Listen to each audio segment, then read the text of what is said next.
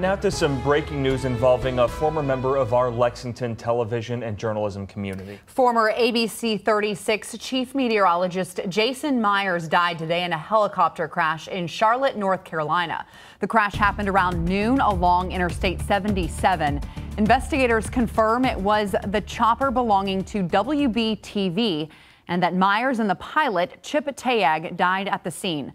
Police, firefighters, the FAA, and the NTSB are on the scene there, and the interstate there is going to be closed until around midnight as they continue investigating. The police chief is calling the pilot a hero for directing the helicopter away from the interstate, possibly saving other lives.